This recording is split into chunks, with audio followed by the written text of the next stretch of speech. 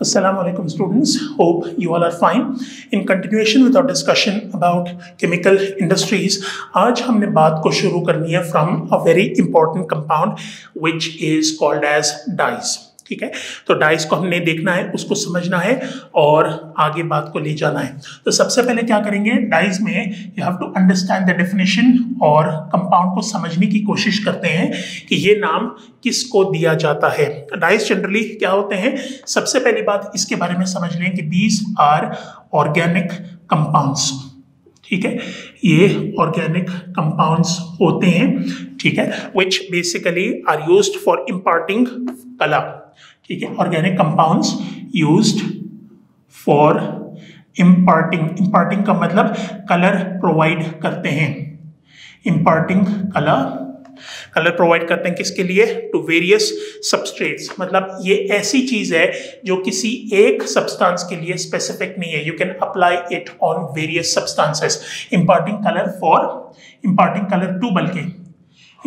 Colour to various substances like. अब इसमें examples मैं आपको दे देता हूं कि जिन जिन सब्सटेंसेस के ऊपर आप कलर्स इस्तेमाल कर सकते हो, दे इंक्लूड पेपर को कलर किया जा सकता है, कलर्ड पेपर आपको मिलता है। ठीक है, दूसरी इंपॉर्टेंट चीज है लेदर है, शूज वगैरह का उसमें इस्तेमाल होता है। तीसरा फर है, फर बेसिकली कहते हैं स्किन ऑफ एनिमल्स को फर कहते हैं। हेयर, ठीक है, बालों को कलर लगता है। ठीक है, उसके अलावा you can also use drugs basically means medicines को कलर्ड फॉर्म में कन्वर्ट करते हैं। फूड, खाने की वगैरह चीजें हैं, उनको कलर प्रोवाइड किया जाता है, आर्टिफिशियल कलर्स। उसके अलावा कॉस्मेटिक्स मीन्स जितने मेकअप का सामान है, कॉस्मेटिक्स उसको आप कलर दे सकते हो। वैक्सेस, मोम है, मोमबत्तियां जो है मुख्तलिफ कलर्स में आपको मिलती हैं, उसको आप कलर प्रोवाइड कर सकते हो। और इसके अलावा प्लास्टिक्स होते हैं, प्लास्टिक्स मुख्तलिफ किस्म के होते हैं कलर्ड फॉर्म में। और last of all you got textile materials. Textiles basically are कपड़े, जिसको हम कहते हैं, कपड़ों को भी कलर लग सकता है। तो ये सारी की सारी वो चीजें हैं जिनको आप क्या कर सकते हो, you can apply colour on it. और जिन ऑर्गेनिक कंपाउंड्स को इस्तेमाल करते हुए इन सारी की सारी चीजों को कलर प्रोवाइड किया जाता है, उनको हम डाइज कहते हैं। ठीक है, अब ये जो डाइज हैं बेस्ड ऑन इट्स सॉलिबिलिटी, ठीक है, सॉलिबिलिटी को बुनियाद बनाकर आप क्या कर सकते हो, डाइज को डिवाइड कर सकते हो दो हिस्सों में। एक वो डाइज होते हैं जो पानी में डिसॉल्व हो जाते हैं, वाटर सॉल्युबल डाइज होते हैं, और दूसरा वो होता है which are soluble in organic solvents. Organic solvents का आम तौर पर अगर वर्ड इस्तेमाल होता है, सो दिस बेसिकली मीन्स के सॉल्वेंट्स नॉन पोलर है। ठीक है, तो नॉन पोलर सॉल्वेंट्स में भी डाइज डिसॉल्व हो जाते हैं और वाटर सॉल्युबल भी होते हैं। तो नेचर के ऊपर डिपेंड करता है कि डाई किस किस्म का है। डाई अगर पोलर है, पोलर डाइज भी होते हैं, नॉन पोलर डाइज भी होते हैं। तो पोलर डाइज को आमतौर पर आप डिसॉल्व करोगे पानी में, और अगर नॉन पोलर डाइज हैं तो उनको डिसॉल्व करने के लिए वी यूज ऑर्गेनिक सॉल्वेंट्स। ठीक है, इस्तेमाल हम करते हैं।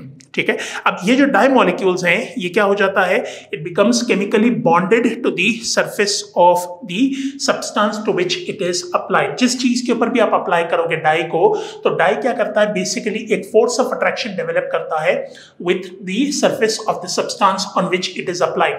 चाहे वो बाल हो, चाहे वो कपड़े हो, चाहे वैक्स हो, कुछ भी हो, उसके सरफेस के साथ ये क्या कर जाता है, अपने आप को जोड़ के उसके साथ अटैच कर देता है। ठीक है, इंटेंसिटी कलर की काफी ज्यादा होनी चाहिए ताकि प्रॉपर सही किस्म का रिजल्ट आपको मिले। ठीक है, और जो कलर है ये डिपेंड करता है कि कितनी इंटेंसिटी रेडिएशन की ये अब्सॉर्ब करता है विजिबल रीजन में। ठीक है, अब यहां पर बात हो रही है किसके बारे में, they are talking about electromagnetic radiations. Electromagnetic radiations जो हैं, these are what, these are radiations which have different wavelengths. अगर विजिबल रीजन की बात की जाए, विजिबल रीजन की अगर हम बात करें, तो विजिबल रीजन में जो इलेक्ट्रोमैग्नेटिक रेडिएशंस होंगे, जिसको आप क्या कर सकते हो, you can अब्रिविएट it as EMR, electromagnetic radiations कहते हैं। विजिबल रीजन में जो ये रेडिएशंस आपको मिलेंगी, इसका जो वेवलेंथ है, ये वेवलेंथ किस रेंज में मिलता है आपको? It is present about 400 to 800 nanometres. इस रेंज में ये वेवलेंथ इसकी वेवलेंथ मौजूद होती है। तो इसमें आपने देखना ये है कि किस रेडिएशन को ये स्ट्रांगली अब्सॉर्ब करता है, उस हिसाब से आपको उस सब्सटेंस का कलर मिलेगा। ठीक है। दूसरी इंपॉर्टेंट चीज डाई के बारे में याद रखें कि die must resist the action of certain substances, चाहे वो पानी है, चाहे वो डाइल्यूट एसिड्स है और अल्कलीज हैं। ये तीन ऐसी चीजें हैं। ठीक है। ये डाइस बेसिकली क्या होने चाहिए? पानी, ठीक है, एसिड्स, और तीसरी चीज है अल्कलीज, बेसिस। इसका असर डाई के ऊपर होना नहीं चाहिए, क्योंकि डाई के ऊपर अगर ये असर डालेगा तो डाई का कलर क्या हो सकता है? फेड हो सकता है। आपने आमतौर पर नोट किया होगा कि कलर्स कुछ कपड़ों वगैरह के खास तौर पर जब हम उसको 2-3 मरतबा धोते हैं तो उसका कलर क्या हो जाता है? फेड हो जाता है, कलर जो है वो उसका रिमूव हो जाता है। तो इसका मतलब उस डाई की क्वालिटी अच्छी नहीं है। अच्छी क्वालिटी के जो डाइज होते हैं उसके ऊपर एसिड्स, अल्कलीज और पानी का कोई खास असर नहीं होना चाहिए। जितना मर्जी आप उसे धो लो, उसका कलर फेड नहीं होना चाहिए। It must be bright. तो ये अच्छे डाई की क्या होती है? अच्छे डाई की निशानी होती है। ठीक है। तो this was about the introduction of dies. अब हम नेक्स्ट स्टेप में हम क्या करेंगे? Will try to understand it's chemical composition. Number 2, chemical composition of die. Die के केमिकल कॉम्पोजिशन को समझने की कोशिश करते हैं। अब डाई जो है वो बेसिकली अगर केमिकली देखो तो ये 2 हिस्सों पे डिवाइड हो सकता है। ठीक है। Die can be divided into 2 parts. Number 1 is chromophore. Chromophore कहते हैं, और जो दूसरा पोर्शन होता है इसको हम क्या कहते हैं? ऑक्सोक्रोम कहते हैं। क्रोमोफोर और ऑक्सोक्रोम, इन दोनों को जब कंबाइन किया जाता है तो कॉम्बिनेशन से जो सब्सटेंस प्रोड्यूस होगा that is what we call a die. ठीक है। इन दोनों को समझ लेते हैं कि ये क्रोमोफोर्स और ऑक्सोक्रोम्स क्या होते हैं। सबसे पहले let us have a look at chromophore. Chromophore basically कहते हैं अनसैचुरेटेड ग्रुप्स को। ठीक है। अनसैचुरेटेड ग्रुप्स जिसकी वजह से कंपाउंड कलर्ड आपको नजर आता है। ठीक है। तो इसको डिस्क्राइब आप ऐसे कर सकते हो कि chromophores basically are unsaturated groups present in a dye which imparts a specific color to it। ठीक है। ऐसे अनसैचुरेटेड ग्रुप्स होते हैं जो हर डाई को एक स्पेसिफिक कलर प्रोवाइड करते हैं। तो कलर की जो रिस्पॉन्सिबिलिटी पड़ती है डाई में, वो पड़ती है किसके ऊपर? It falls upon this component, chromophore के ऊपर पड़ती है। ठीक है। कलर्ड इनकी वजह से होंगे और इसमें कुछ एग्जांपल्स आपको दिए हुए हैं। ठीक है। सबसे पहले कौन कौन से हैं? क्रोमोफोर में you can have a look at what? You can have a look at nitroso groups. ठीक है। नाइट्रोसो ग्रुप कौन सा है? नाइट्रोसो ग्रुप कहते हैं NO को। NO is called as the nitroso group. दूसरा important chromophore is nitro group. Nitro group होता है। अब नाइट्रो ग्रुप क्या है? Basically nitro group is NO2। NO2 को हम कहते हैं। ठीक है। तीसरा जो है, तीसरे को हम यहां पर मेंशन कर लेते हैं। Third important chromophore is described as azo group, और एजो ग्रुप होता है N double bond N। 2 nitrogen atoms के दरमियान डबल कोवेलेंट बॉन्ड मौजूद हो, इस ग्रुप को एजो ग्रुप कहते हैं। ठीक है। नंबर 4 में यू गॉट व्हाट? नंबर 4 में you got ethylene group. Ethylene group कहते हैं, और ethylene group is noted by the presence of double covalent bond between 2 carbon atoms. और सबसे आखिर में you got carbonyl group number 5। 5वें नंबर पर कार्बोनाइल ग्रुप है, जिसके बारे में आपने पढ़ा हुआ है ऑलरेडी। इसमें भी अल्डिहाइड्स एंड कीटोन्स में भी आपने पढ़ा हुआ है इसके बारे में, and you have also studied about it in carboxylic acids. तो it looks like this. Carbonyl group is C double bond O। इसको हम कार्बोनाइल ग्रुप कहते हैं। ठीक है। सो ये 5 मुख्तलिफ किस्म के क्रोमोफोर्स हैं which are basically responsible for imparting color to the organic compound which is classified as dyes। ठीक है। अब जितने ज्यादा क्रोमोफोर्स मौजूद होंगे उतनी ही ज्यादा जो है वो इंटेंसिटी ऑफ कलर इंक्रीज होती है। जितना तेज कलर होगा, तेज कलर की जो डिपेंडेंसी है वो डिपेंड करती है किसके ऊपर, on the number of chromophores. जितना ज्यादा करोगे कलर उतना ही तेज होगा। और इसमें compounds that have chromophore groups are called as what, क्रोमोजेन। क्रोमोजेन उन कंपाउंड्स को कहते हैं जिसमें क्रोमोफोर ग्रुप्स मौजूद हों, ठीक है। तो ये एक हिस्सा हो गया डाई का, क्रोमोफोर को डिस्क्राइब हमने कर दिया। अब नेक्स्ट स्टेप में हमने क्या करना है, number 2 we got to have look at what auxochrome basically is. Auxochrome को भी हम समझ लेते हैं। ऑक्सोक्रोम है क्या, विच डीपन और intensify the colour in the presence of chromophore, ठीक है। यानी क्रोमोफोर के क्वालिटी को बेहतर बनाने वाले जो ग्रुप्स होंगे उसको ऑक्सोक्रोम कहते हैं। अब इसकी मिसाल और अच्छे तरीके से समझने के लिए मैं आपको एंजाइम्स की एग्जांपल देता हूं जो पास्ट में हम ऑलरेडी डिस्कस कर चुके हैं। एंजाइम्स में आपने पढ़ा होगा कि एंजाइम्स में एक होता है apoenzyme. Apoenzyme basically is the proteinaceous part of the enzyme, और एंजाइम के एक्टिविटी को इंक्रीज करने वाले कोफैक्टर्स भी होते हैं जो उसके साथ अटैच होते हैं। And apart from that we also have substances that are classified as activators, ठीक है। एक्टिवेटर्स या कोफैक्टर्स जो हैं वो एंजाइम की एक्टिविटी को इंक्रीज करते हैं। उसी तरीके से समझ लें कि जो क्रोमोफोर है, क्रोमोफोर के कलर इंटेंसिटी को इंक्रीज करने के लिए, एक तो यहां पर मैंने आपको बात बताई है कि क्रोमोफोर्स बेसिकली अगर इसका कलर इंटेंस करना है तो आप क्रोमोफोर की तादाद को बढ़ाओगे। अपार्ट फ्रॉम दैट दूसरी ऐसी चीज जो इनके कलर इंटेंसिटी को बढ़ा सकती है, that is the presence of auxochrome, ठीक है। तो ऑक्सोक्रोम को अगर आपने डिफाइन या डिस्क्राइब करना है तो you can define it age groups that intensify the color of a dye in the presence of a chromophore की प्रेजेंस में जो ग्रुप्स कलर को इंटेंसिफाई करते हैं डाई के, उसको हम क्या कहते हैं, that is what we call auxochromes, ठीक है। They are also called as what, they are also called as colour intensifying groups. Colour intensifying groups भी इनको कहा जाता है। अब इसमें एग्जांपल्स अगर हम देखें तो एग्जांपल्स में सबसे पहला जो है वो कौन सा है, that is hydroxyl group, OH। Hydroxyl group जो है वो एग्जांपल के तौर पर आप कोट कर सकते हो ऑक्सोक्रोम के। इसका जो मतलब नेचर है वो it is to increase the intensity of the chromophore. इसके अलावा you can also give the example of carboxyl group, COOH, carboxyl group, ये भी ऑक्सोक्रोम के तौर पर यूज होता है। अपार्ट फ्रॉम दिस तीसरी चीज है sulphonic acid group, which is SO3H। This is called as sulphonic acid group, ये तीसरा ऑक्सोक्रोम है।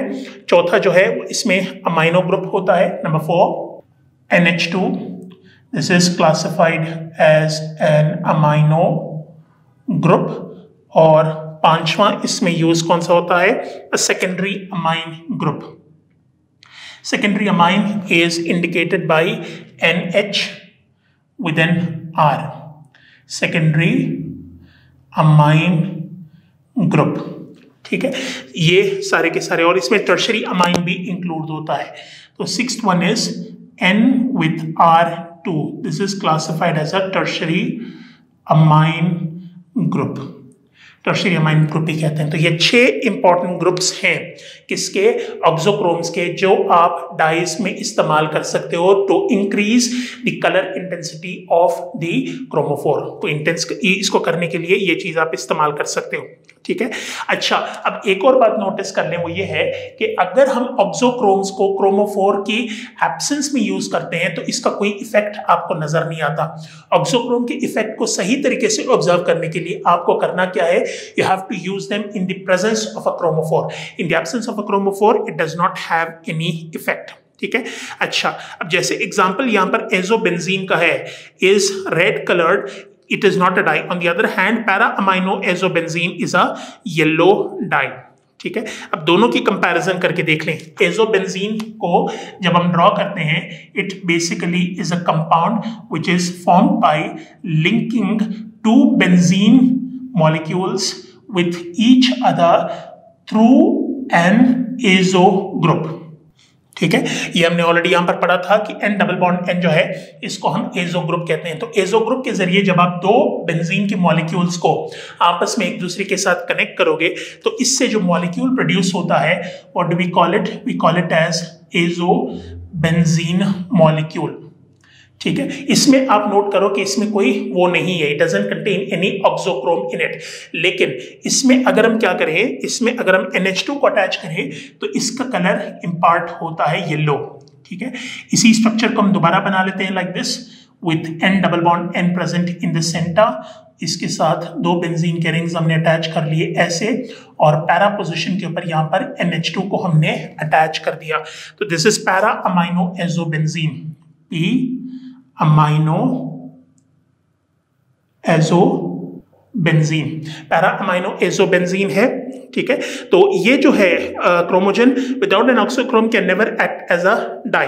ठीक है, ये डाई नहीं है, this is not a die, ये डाई नहीं होता. और दूसरी तरफ जो पैरा अमाइनो एजोबेंजीन है, this is classified as a yellow die. और ये येलो डाई क्यों होता है? It's because of the presence of this auxochrome. Auxochrome की प्रेजेंस की वजह से इसका जो है वो अपना कलर होता है. ठीक है, तो ये दो इंपॉर्टेंट कंपोनेंट्स होते हैं डाई के, एक क्रोमोफोर होता है, एक ऑक्सोक्रोम होता है. ठीक है, डाई के हमने केमिकल कॉम्पोजिशन को समझ लिया. इसके बाद फिर हम आते हैं किसकी तरफ, welcome towards the classification of dice. Classification of dice की तरफ हम आ जाते हैं. क्लासिफिकेशन जो होती है वो on the basis of what, on the basis of its source होती है. ठीक है, तो यहां पर हम लिख सकते हैं dice are classified on the basis of its source. Source की बेसिस के ऊपर डाइस की हम क्लासिफिकेशन करते हैं. कुदरती तौर पर जो डाइस मिलते हैं, कुदरत से जो डाइस मिलते हैं, प्लांट्स वगैरह से मिलते हैं, उसको नेचुरल डाइस हम कहेंगे.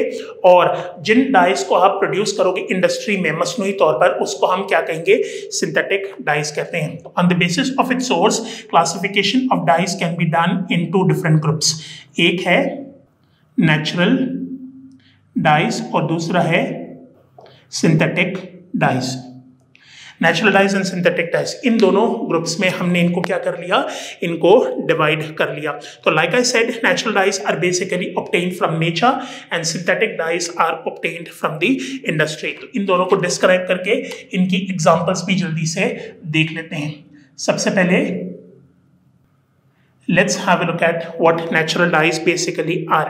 Dyes obtained from biological sources such as plants, insects or minerals. Dyes obtained from where? Obtained from biological sources. अब biological sources में like 3 चीजें mentioned आपकी बुक में. एक plants हो गए, दूसरा इंसेक्ट्स हो गए, और तीसरी सोर्स जो है वो मिनरल्स हो गए. प्लांट्स, इंसेक्ट्स और मिनरल से जो डाइस आपको मिलते हैं उसको क्लासिफाई कैसे किया जाता है? It is classified as natural dice. अब इसमें एग्जांपल्स हम दे देते हैं. एग्जांपल्स में सबसे पहले जो है दैट इज एलिजारिन. नेचुरल डाइस में आप क्या करोगे, बल्कि नेचुरल डाइज में हम ऐसा कर लेते हैं, सबसे पहले इन देख लेते हैं कि इसको आप ऑब्टेन कहाँ से करोगे. प्लांट्स में you can obtain dies from their roots, जड़ों से. बेरीज जो फल होते हैं, बार्क उसके तने से, लीव्स जो उसके लीव्स होते हैं वहाँ से, सीड्स, स्टेम एंड फ्लावर्स, ये सारी की सारी ऐसी चीज़ें हैं जहाँ से आप डाइस को हासिल कर सकते हो. जो इंसेक्ट्स हैं उसमें भी कुछ एग्जांपल्स गिवन है, और मिनरल्स में you been given the example of iron oxide and बफ. तो ये सारी की सारी वो एग्जांपल्स हैं जिसके जरिए आप नेचुरल डाइस को हासिल करोगे. ठीक है, एग्जांपल्स देख लेते हैं इसके. Examples include number 1 एलिजारिन basically is a red dye, ठीक है। इसके अलावा आप एग्जांपल दे सकते हो इंडिगो की। Indigo basically is a blue die, ठीक है। अपार्ट फ्रॉम दिस आपको एक और example given number 3 which is लॉगवुड which is obtained from plants. चौथी एग्जांपल जो गिवन है that is Tyrion purple, this is obtained from animals and इसके अलावा you got Prussian blue. Prussian blue is obtained from naturally occurring minerals. तो ये 5 ऐसे examples हैं natural dice की जो आप क्या कर सकते हैं, you can obtain it from biological sources. इसके बाद फिर हम आते हैं किसकी तरफ, we'll have a look at synthetic dyes. Synthetic dyes की एग्जाम्पल ले लेते हैं। man-made dyes obtained from chemical reactions in the laboratory or the industry या लेबोरेटरी के अंदर केमिकल रिएक्शंस के जरिए जो डाइज हम हासिल करते हैं उससे हम क्या कहेंगे, they are called as what, they are called as synthetic dies. Generally आप इसको क्या करोगे, they are made from petroleum, खाम तेल्स में से प्रोड्यूस करते हैं, या मिनरल डिराइव्ड कंपोनेंट्स भी हो सकते हैं। सबसे पहला जो मैन मेड ऑर्गेनिक डाई था that was discovered in year 1856। 1856 में सबसे पहला सिंथेटिक डाई प्रोड्यूस किया था। It was produced by the scientist called as William Henry Perkin. William Henry Perkin was the scientist जिसने 1856 में सबसे पहला ऑर्गेनिक डाई प्रोड्यूस किया था, ठीक है। सिंथेटिक डाइज को हम क्या कर सकते हैं, used everywhere from clothes to the paper, खानों से लकड़ी तक, इन सब में आप इस्तेमाल कर सकते हो, ठीक है। चीपर टू प्रोड्यूस, इतना ज़्यादा कोई इसमें एफर्ट नहीं लगता, बहुत ही सस्ते होते हैं, प्रोड्यूस हो जाते हैं, ब्राइटर होते हैं, कलर फास्ट होता है। कलर फास्ट का मतलब दे आर स्टेबल, आसानी से उनको कपड़ों से या किसी भी चीज़ में से उसको उतारा नहीं जा सकता और आसानी से इस्तेमाल भी हो जाता है। इसमें एग्जाम्पल्स कौन कौन से दे सकते हो, you can give the examples of acid dies. Acid dies की एग्जांपल दे सकते हो। दूसरी एग्जांपल इसमें एजोडाइज की दे सकते हो। एजोडाइज के बारे में यहां पर बता दिया मैंने आपको, वो डाइज होते हैं जिसमें क्रोमोफोर के तौर पर N डबल बॉन्ड N मौजूद होता है। Basic dies and modern dies, basic dies, modern dies, ये सारी की सारी मिसालें इसी में सिंथेटिक डाइज में इंक्लूड होती हैं। तो ये तो थी इनकी classification based on their source, जहां से आप हासिल करते हो उस बेसिस के ऊपर आपने क्लासिफाई डाइज को कर दिया है। इसके बाद फिर हमने क्या करना है, we got to have a look at pesticides और इनकी क्लासिफिकेशन करनी है। पेस्टिसाइड्स सबसे पहले क्या कर लेते हैं, let us have a look at its definition और देख लेते हैं कि इसको डिफाइन हम कैसे करेंगे। Definition of pesticides is given as the chemicals used to control certain unwanted substances. Pesticides में आप इंक्लूड कीड़े वगैरह मारने की जो दवाइयां होती हैं उसको भी आप इंक्लूड कर सकते हो। जो पौधे होते हैं जिनकी जरूरत नहीं होती, आप मिसाल के तौर पर आपने काश्त किए हुए गंदम को, गंदम की काश्त में कहीं एक ऐसा पौधा निकल आता है जिसकी जरूरत वहां पर नहीं होती, वो क्या करता है, जो गंदम को पानी प्रोवाइड किया जाता है उसको भी यूज करता है, खाद को भी यूज करता है, लेकिन उसका कोई वो नहीं है, मतलब अनवांटेड प्लांट जो होता है उसको वीड कहते हैं। तो उसको रिमूव करने के लिए, फंगस वगैरह को रिमूव करने के लिए, ठीक है। तो you can define it as chemicals used to control pests, weeds, fungus are classified as what? Are classified as pesticides. ठीक है, तो इसको हमने क्या करना है, अब इसमें अगर हम एग्जाम्पल वगैरह देखें तो सबसे जो कॉमन एग्जाम्पल आप कोट कर सकते हैं पेस्टिसाइड्स को डिस्क्राइब करने के लिए, that is DDT, that is dichloro diphenyl trichloro ethane. ठीक है, सबसे common pesticide is DDT, which was synthesized for the first time in the year 1943. ठीक है, इसको सबसे पहले इस्तेमाल किसके अगेंस्ट किया गया था? मच्छरों के against. It was effective against mosquitoes. अब DDT जो है it is not use nowadays क्योंकि हजार्डस होता है काफी, इससे और नुकसानात भी होते हैं. ठीक है, अब आजकल जो हम इस्तेमाल करते हैं पेस्टिसाइड्स वो ज्यादा क्या है? They are safe which can be used like aldrin हो गया, डायल्ड्रिन हो गया, हेप्टाक्लोर हो गया, मायरेक्स हो गया, क्लोरिडेन हो गया, बाइफेनेंथ्रीन हो गया, टेट्रामिथियोनिन एक्सेट्रा. ये सारी की सारी चीजें जो है वो टारगेटेड एक्शन चूंकि करते हैं, बाकियों को नुकसान चूंकि नहीं पहुंचाते, तो इन जैसे केमिकल्स को प्रेफर किया जाता है. ठीक है, ये तो हो गई इंट्रोडक्शन इसकी. अब हमने आना है किसकी तरफ? We got to come towards the classification of pesticides.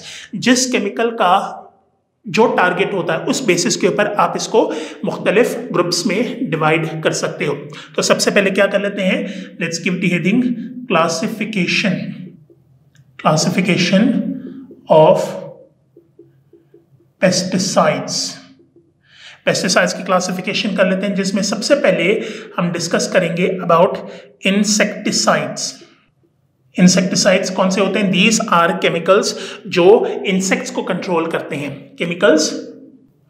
Chemicals that control insects. अब इसमें जो है इसमें मच्छर भी इंक्लूड हो जाते हैं, इसमें कॉकरोचेस वगैरह भी इंक्लूड हो जाते हैं, और भी जो इंसेक्ट्स वगैरह हैं उन सबको आप क्या कर सकते हो? Generally you can categorise them as insecticides.